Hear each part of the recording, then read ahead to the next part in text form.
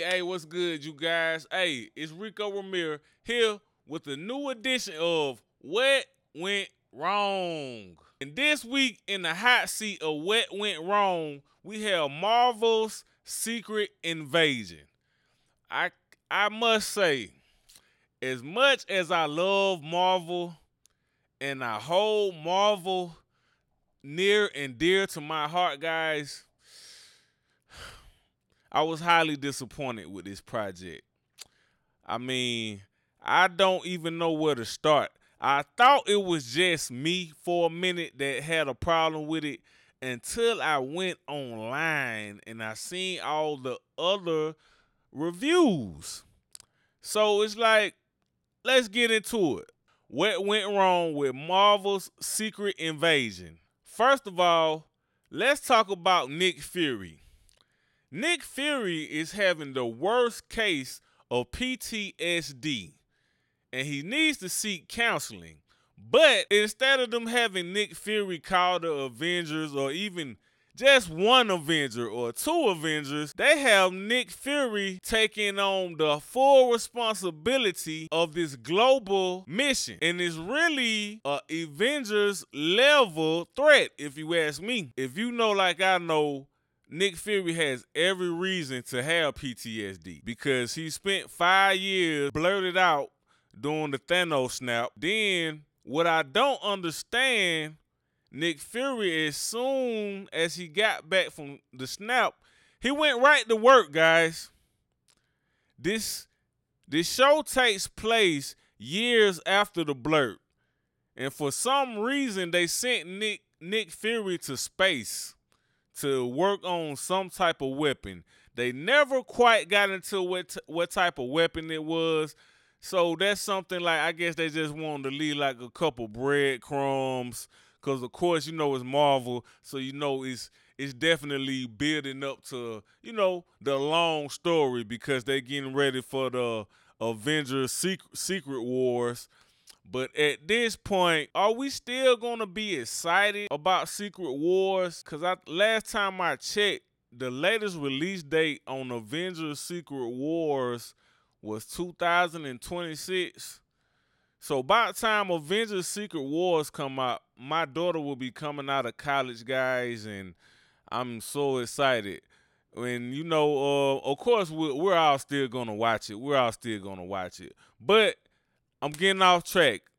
That's the first thing that what went wrong with this. Nick Fury was suffering way too heavy to take on this type of task by himself. They could have at least made it more entertaining if they would have just called in just not even Thor, probably Ant-Man. Like, you telling me Ant-Man was too busy for this? Scott was too busy for this. I know Scott was not too busy for this. Spider-Man, they probably didn't want to spend the budget on Spider-Man. But I feel like Nick Fury seriously should have had some help with this, guys. Another thing that went wrong with this, they spent the whole series reminding us how old Nick Fury was.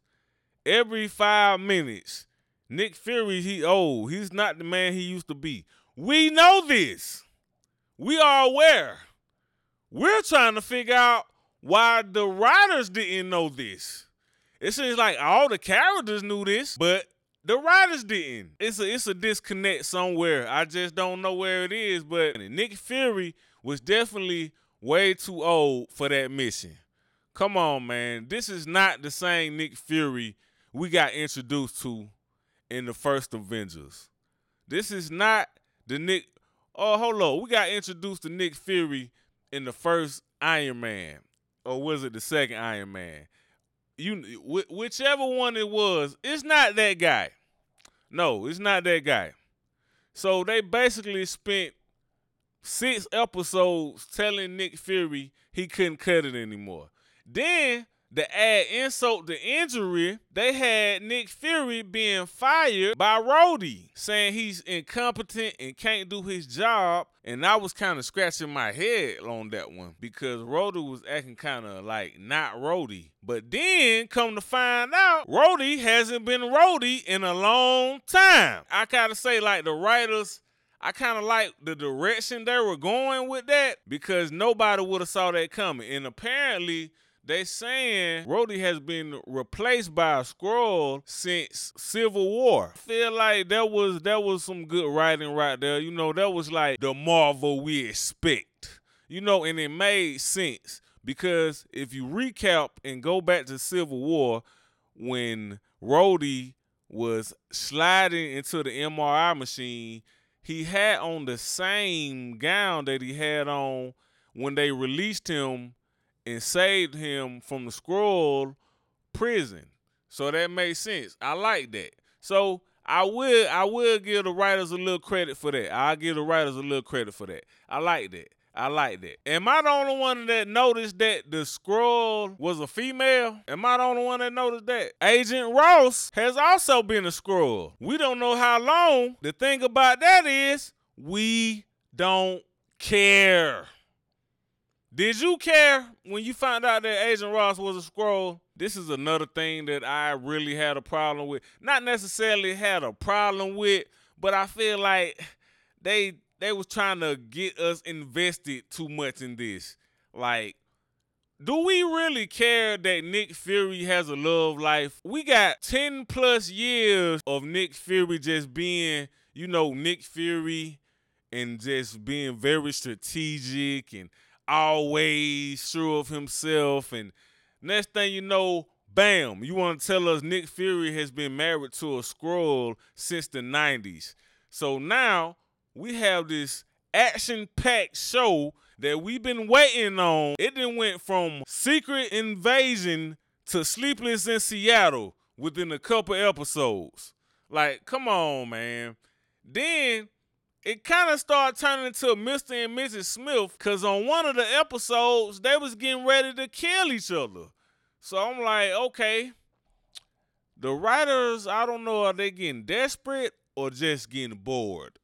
I don't know. I can't really say, but they definitely need to bring in some new blood, man, into the writer's room. Like, anybody. Like, they could have got, like, one of the interns that was picking up donuts and coffee that day to just say, hey, intern, come do a couple pages.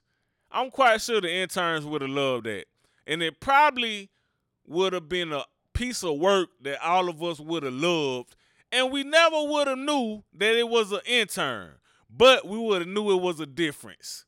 Because this writing is ridiculous, man. Like, Marvel has always been known for its great writing and its storytelling. The past, ever since Avengers Endgame, it feel like the writing has peaked. It peaked right when Tony Stark snapped his fingers. The writing went out right with that snap. It was like he said, "I'm Iron Man." Snap. Then like all the good writing just left the building, man. Like, yeah. So we don't care about Nick Fury's love life, like, at all. Stop trying to make us care about these things. I tried so hard to like this show, guys. I mean, in my heart of hearts, the first episode, second episode, I was like, okay, like that, where it was going. Then we get to the final episode, the very little character development that they did have with Gaia just went out the window. They gave Gaia every ability from every superhero in the MCU in one scene.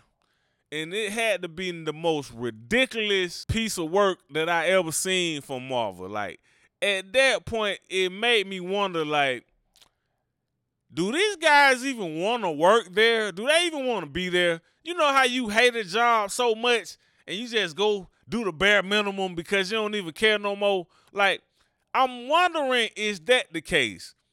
If that the case, you just need to leave the building. Just leave. Just leave. Because, come on, man. I would have been cool with her getting abilities. That would have been cool. But y'all, they gave her every ability you can think of. I think I saw the Mantis antennas. They had group powers, man. Yes, group. The tree. They had group powers. They had Hulk power. Like, Come, anybody you could think of, they had their powers, man. And it was just, at that point, I was wondering, like, I was starting to question everything at that point. Like, where are these next episodes going, man? Where is the future of the MCU? Luckily, we got Loki season 2 getting ready to come out.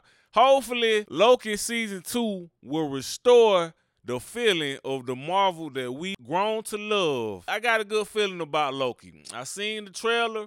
I'm excited about Loki. I can't lie. Overall, I had to give this show a 2.5 out of 5 stars. And that's being generous. And that's because of the cinematography was just so great. You know, I want to say it lost momentum probably after the first episode. After the first episode, we were just really just watching out of respect. That's it. So yeah, definitely 2.5, man. I appreciate you guys watching this video. Like and subscribe, comment.